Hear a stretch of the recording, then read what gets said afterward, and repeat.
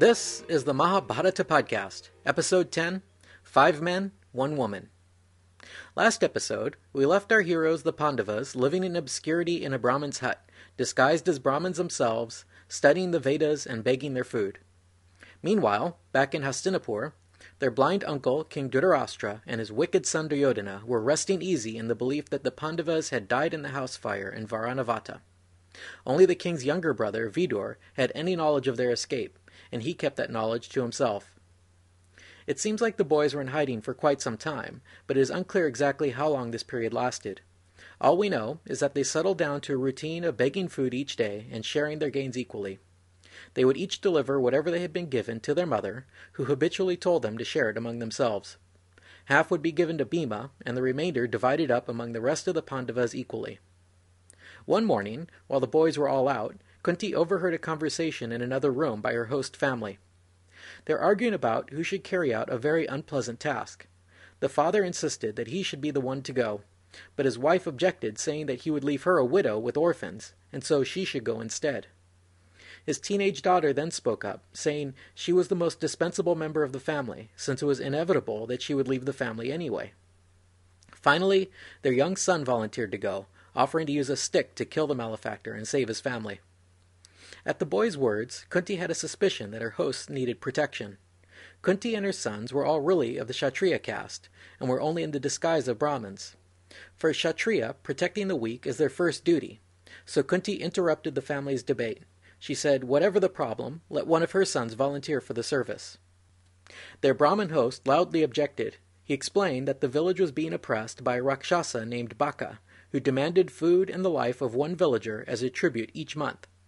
Each family in the village was taking turns in carrying out this tribute, and this time the job had fallen on them. He said that a host should never put his guests in any kind of danger, especially if they were Brahmins, as he thought the Pandavas were. Kunti pointed out that she had 5 sons, while her host only had 1, so she could spare a son more than he could. She informed Bhima of what she had in mind, and Bhima readily agreed. When Yudhishthira got back, he was a little bent out of shape that his mother had made a decision about the family without first consulting him. But he was quickly persuaded that since their dharma as Kshatriyas was to protect the weak, Bhima should indeed take on this task. The next day, Bhima went out in place of his host, and brought with him a wagon load of food which was the tribute for the Rakshasa. He guided the cart up to the Rakshasa's dwelling and began eating the food. As Bhima devoured the food, the Rakshasa came out and saw this. He grew furious, but Bhima kept eating, so Baka struck him on the back with both fists. Bhima seemed not to notice and kept on eating. Then the ogre uprooted a tree and swung it at Bhima. By this point, Bhima had eaten all the food, and he turned and grappled the tree with one hand, tearing it from the ogre's grip. You can imagine the rest, another fighting match that would make a great high school production or even a big-budget Hollywood film. The outcome was predictable. Once again, Bhima grabbed this ogre by the head and by the loincloth, and bent him double until he was broken in 2. Bhima then carried Baka's dead corpse to the gates of Ekachakra and left it there, then slipped off back to his family. All the other Rakshasas in the area came by and saw how easily the mighty Baka had been killed, and they swore off cannibalism and fled from the area. Yudhishthira was concerned that Bhima's feat might attract attention to themselves, so he begged their host to keep it a secret. The townspeople quickly ascertained that it had been the Brahmin's turn to feed the ogre, and they asked him what had happened. The Brahmin lied and told them that a stranger, also a Brahmin, who had powerful magic, had offered to go to the ogre in his place. He said it must have been the stranger who defeated Baka. Thus the Pandavas were able to maintain their anonymity. Just a few days later, another Brahmin came wandering by. This one had news of the king of Panchala. Remember how Drupada, the king of Panchala, had been defeated in battle by the Pandavas, and had half his kingdom stripped away by their guru Drona? Well, Drupada hadn't been idle in seeking his revenge. This wandering Brahmin told the Pandavas that Drupada had gone out seeking a powerful sage who could perform a sacrifice that would give him a son capable of defeating Drona at war. Drupada wandered the ashrams along the rivers, seeking a virtuous sage who might help him. He finally came upon a sage named Upayaja, who he was sure would be able to grant him this desire. He offered Upayaja great wealth if he would assist in a sacrifice to get him a powerful son. Upayaja was not interested in wealth, however, and did not want to help.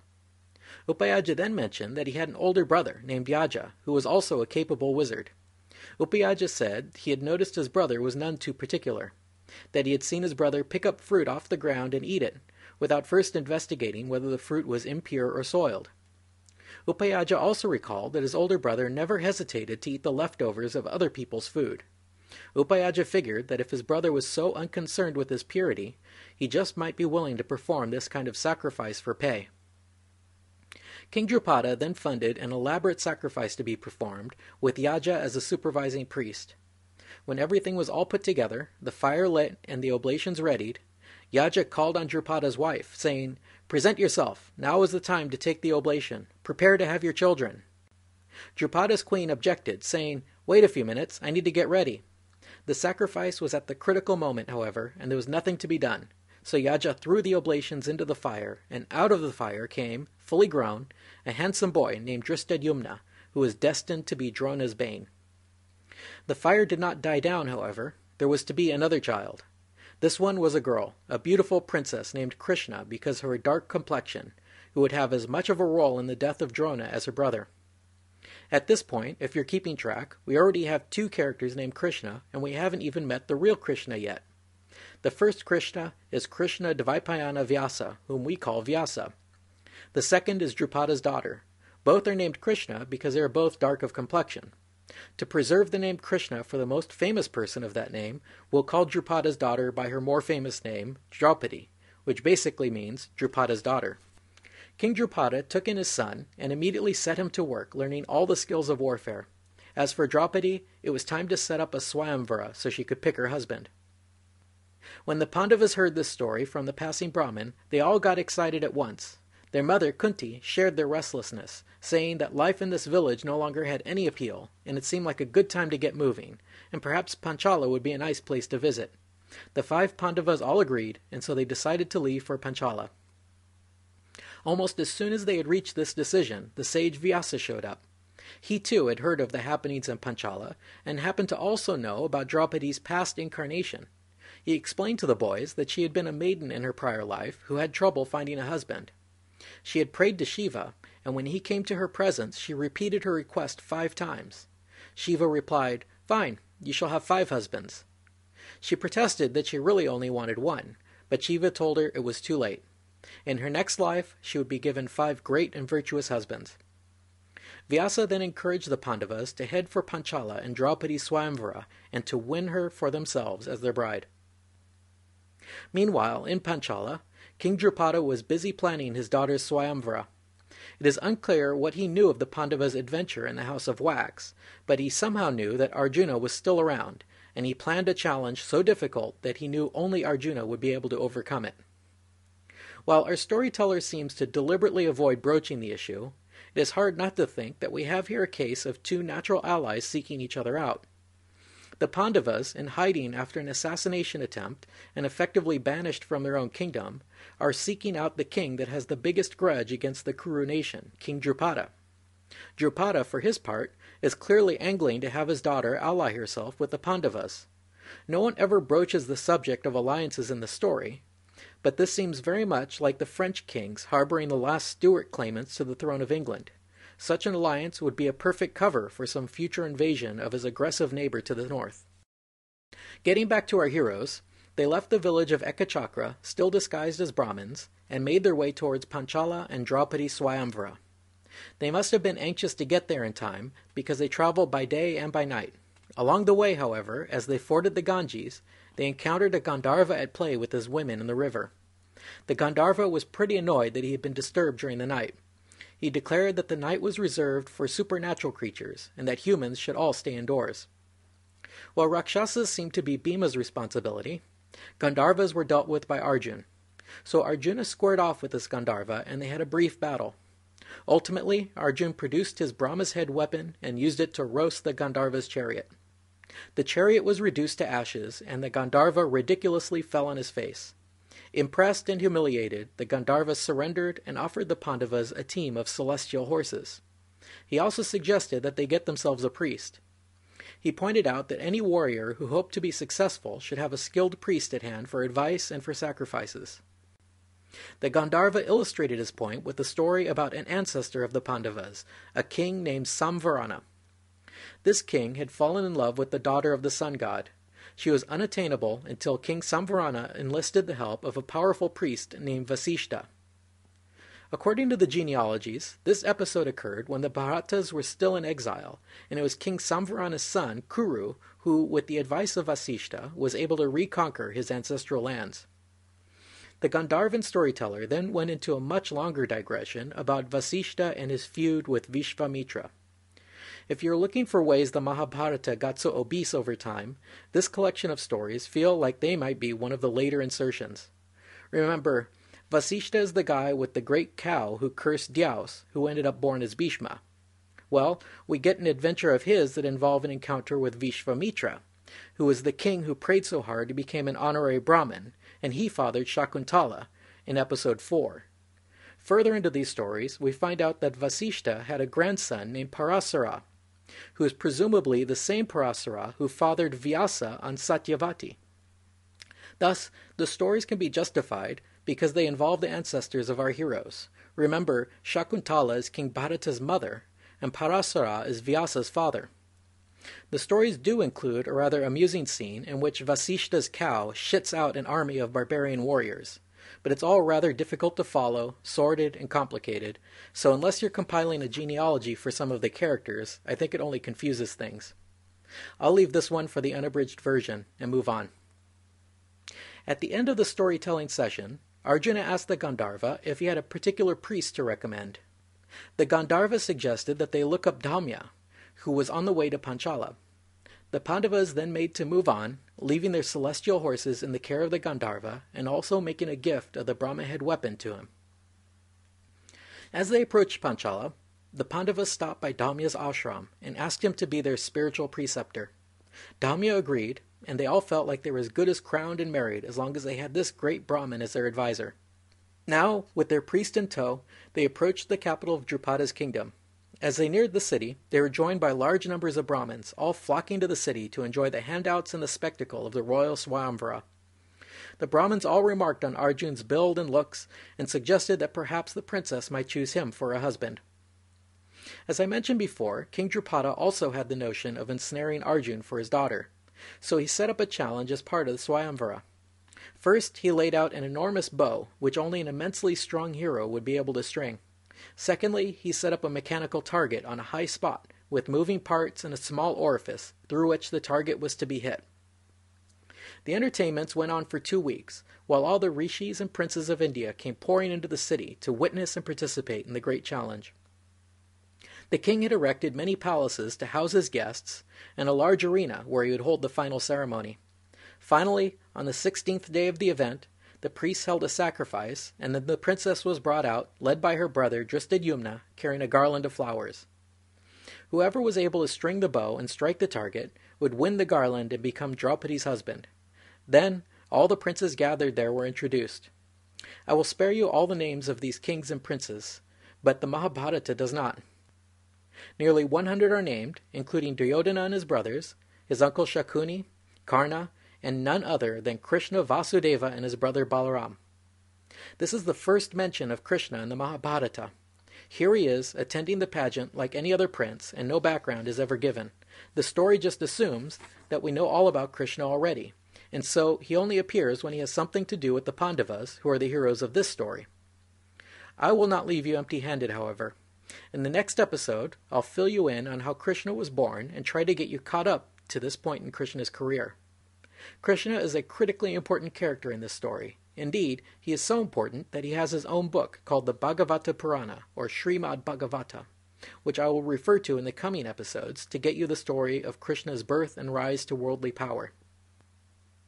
For us Westerners, it is often hard to accept the fact that this peripheral character also happens to be the Lord of the universe.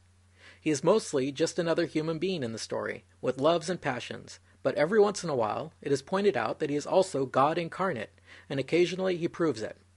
So there's no use in trying to second-guess this story, thinking that maybe there was a historical figure named Krishna, and he was just a regular guy, but at some point he managed to become a cult leader. There just isn't any getting around it. Krishna is the embodiment of all that is, was, and will ever be, and that's that. Getting back to the tournament, even the gods made an appearance, including Yama and Shiva and the elementals. As the crowd was milling around looking for seats, Krishna spotted the twins, Nakula and Sahadev, and then pointed out to his brother Balaram that the Pandavas were attending the event, disguised as Brahmins.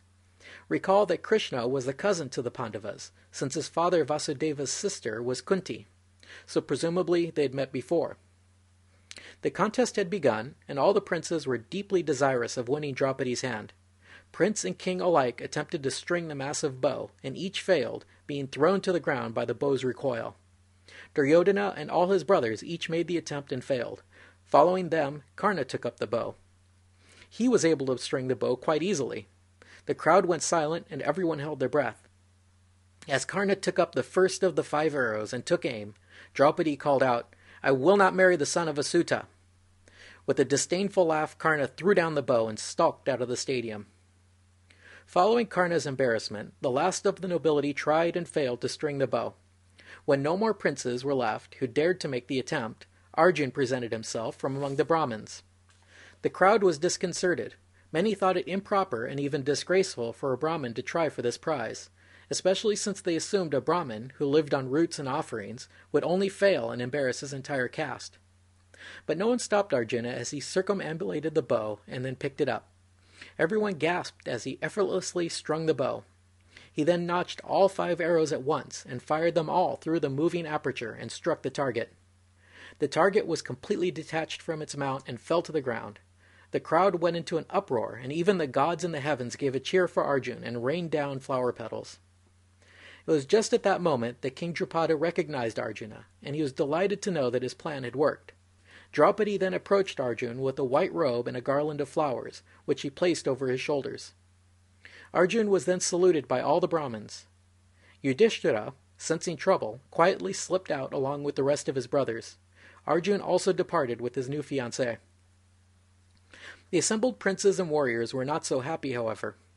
They felt cheated that the most eligible princess in the world had been handed over to a lowly priest, and they started to riot, specifically targeting King Drupada.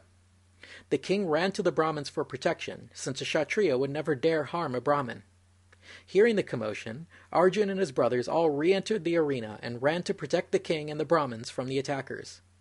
A huge melee broke out, convincing Krishna and his brother that these indeed were the Pandavas, and that they had survived the house fire in Varanavata.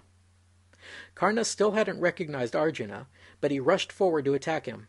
The Kshatriyas reasoned that while it was still bad to kill a helpless Brahmin, if the Brahmin wants to engage in a fight, well, that's another matter.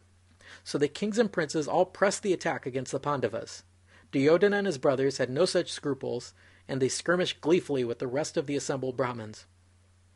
Karna rushed forward to attack Arjuna, but was stopped in his tracks by a blast of arrows from the massive bow Arjuna had just won. His armor was unpierced, but the impact blew the wind out of him, and Karna was temporarily laid low. After recovering, he took a more cautious approach to his enemy, and the two showered each other with arrows. Impressed, he asked Arjun what kind of Brahmin could be so skilled at weapons. Arjun replied that he was a master of Brahman, and thus he possessed supernatural abilities at arms. The other Kshatriyas were coming to the same conclusion.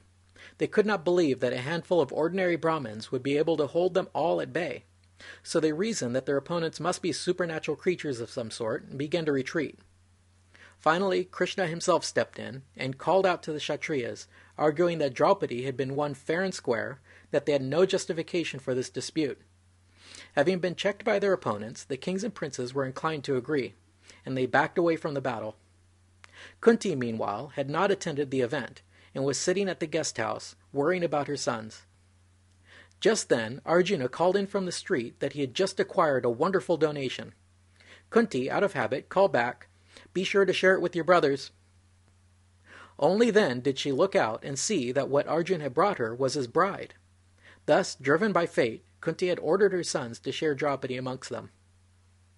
As the 5 brothers congregated, Arjuna presented Draupadi to his eldest brother, saying, "According to Dharma, it is the eldest brother who should marry first. Therefore, I present you the bride I have won." Yudhishthira, looking around at his brothers, could tell that they were all equally in love with this heavenly beauty, and he knew that to take her for himself would only cause division among them.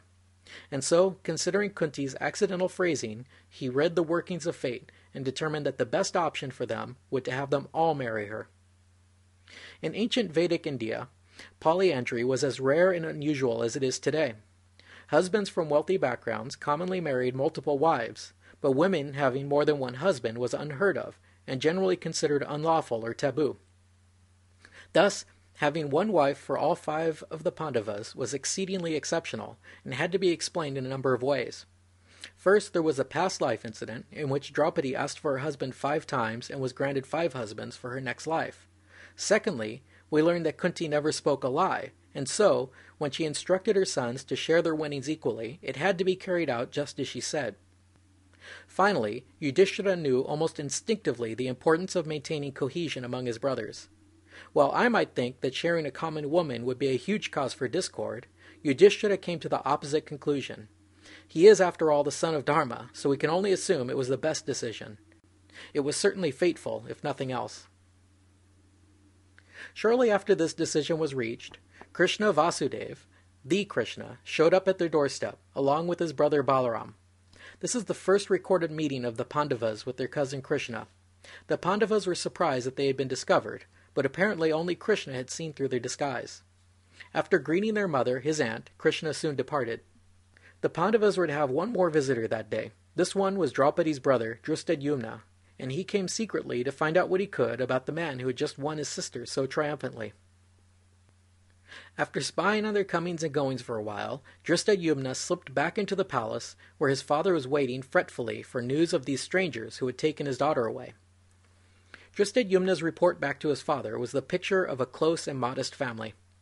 The original is provided lovingly as a poem, and my guess is it was probably put to song. He described how, after formally presenting Draupadi to their mother, the brothers set out again to beg alms, while Draupadi remained with her mother-in-law. When the brothers returned, they handed in all the offerings to their mother. The mother then directed Draupadi to make the appropriate offerings to the gods and ancestors, and then divide up the food among them, giving the largest share to Bhima. Everyone ate up the food that had been prepared by Draupadi, and then Nakula laid out some fresh grass as bedding, and they all lay down to sleep. The 5 brothers all slept next to each other, with their mother laying at their heads and Draupadi sleeping at their feet. Drustadyumna noted that their conversation was all about the day's battle, tactics, and strategies. This information was taken as a good sign by King Drupada. He felt that while the family was clearly of modest means, that they must be of good warrior stock. He was still uncertain whether his future sons-in-laws were indeed the Pandavas, however. The next day, the king sent an emissary out to invite these mysterious in-laws to visit him at his palace.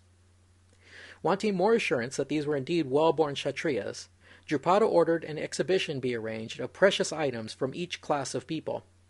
He laid out finely wrought farm tools and intricately woven ropes which would interest a person of the peasant class, and in another display he placed fine clothes and trade items which might interest a merchant. He also laid out fine weapons and chariots to introduce a warrior, and finally he displayed holy books and religious implements that might draw the attention of a priest.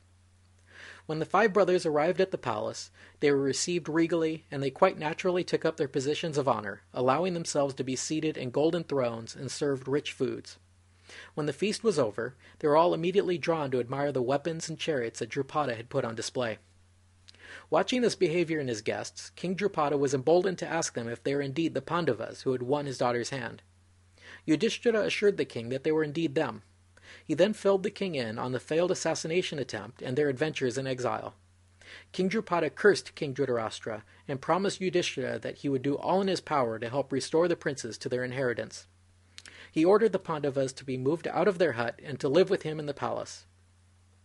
Drupada then gathered the Pandava family together and said, "Let us hold the wedding today. Let my daughter be married to the hero Arjuna." Yudhishthira responded, "Then I too must take up my wife today." The king replied, "Then you may marry my daughter instead, or sign her to whichever brother you like." Yudhishthira then broached the idea that they had come up with, of all 5 brothers marrying her collectively. He explained how they came to this conclusion because of his mother's fateful gaffe. Imagine Drupada's chagrin to hear what these foreign boys were planning to do to his daughter. It would be interesting to hear what Draupadi thought of the whole thing, but she had been taken off to the women's quarters after the feast, and no one asked her opinion. Never fear, we'll hear from Draupadi in a big way later on, but at this point she's just an obedient princess, carrying out whatever plan her male relatives decide for her. Yudhishthira laid out his arguments, saying his mother never lies, that the five brothers are committed to sharing all their treasures equally, and finally saying that it must be okay because he said it's okay. He is, after all, the son of Dharma. Drupada wasn't convinced. He was surprised that someone so well-versed in Dharma as Yudhishthira could suggest such an abomination. He admitted that Dharma is not easily interpreted, but polyandry was simply unheard of. Clearly not wanting to renege on his deal, and not wanting to throw away this valuable alliance, Drupada decided to defer his decision to his son. As they were conferring, the sage Vyasa made an appearance. You might have noticed by now that Vyasa likes to intervene in his own story when the plot gets a bit thick. In this case, he clearly needed to step in and convince Drupada that this pack of strangers really were doing the right thing with this corporate marriage that they had in mind.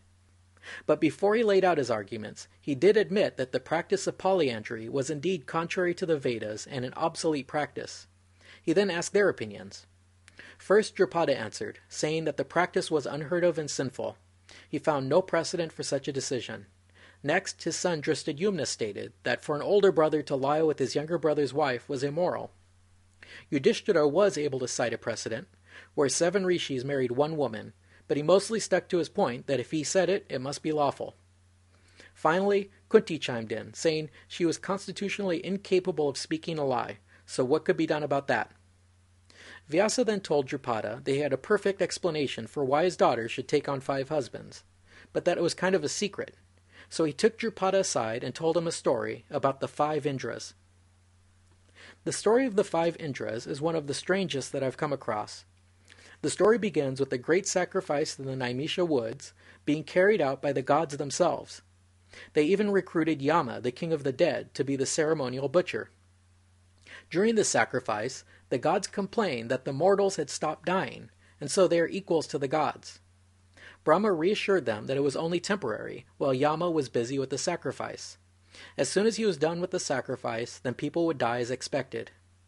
The story is a dreamlike quality, because at this point the gods get distracted by a lotus flowing down the river Ganges. Indra gets up to investigate, and somehow follows it upstream to the river's source, where he sees a woman crying. Indra follows this weeping woman to a mountain peak, where a divine young man is sitting with a crowd of women all around, playing dice. Indra was ticked off that this kid ignored his approach, so he yelled at him, saying, "I am Indra, king of the gods." The boy just laughed. Indra grew furious, so the boy told the weeping woman, "Bring him here, we'll see if we can tame his pride." As soon as the woman touched Indra, the great god fell limp on the ground. We now learn that this boy is the god of the dread bow, whoever that is. He lifted off a mountaintop and threw the limp Indra into its chamber. Inside that chamber, there are already 4 other Indras, all equally proud and full of splendor. The dread bowman said, "You have offended me, just like these others, so enter this cave and you will stay there." Indra whimpered, "Is there any way you'll let me out of here?" The dread bowman laughed and said, "You will eventually have your escape, along with the others. You shall all enter a human womb, and having fought many battles in human form, you shall again return to the world of Indra."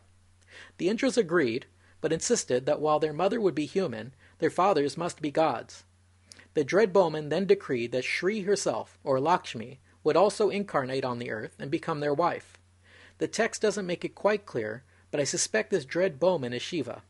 I can only guess that this story might be an allegory for the decline of Indra and the rise of Shiva and Vishnu as objects of worship in Hindu devotion.